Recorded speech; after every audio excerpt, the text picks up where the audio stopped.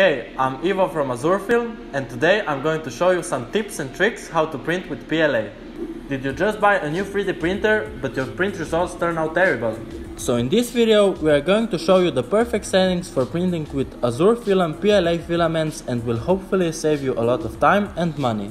Currently, PLA is the most common and easiest 3D material to print with, and you can get it in several different colors. So let's just dive right into it. The first very important thing is to get the first layer right. So all you have to do is bring the nozzle to the screw, take a piece of paper and put it underneath the nozzle, and gently turn the screw until there is a very slight resistance between the nozzle, the paper and the bed. And then move the nozzle to each screw. Once the resistance is about the same on all of them, you are good to go. Number 2 is bed adhesion and pre-bent surfaces.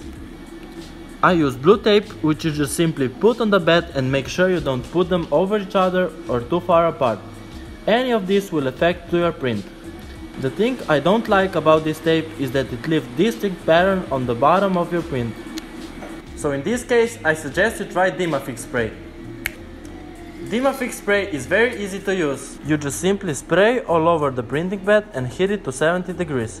And your print will not come off when it's printing, but you will easily remove your 3D print when the bed is cold. And you will also get this ultra glassy finish you are looking for. If you want to see more about this spray, you can check the link in the description. And we are on to tip number 3, the printing temperature.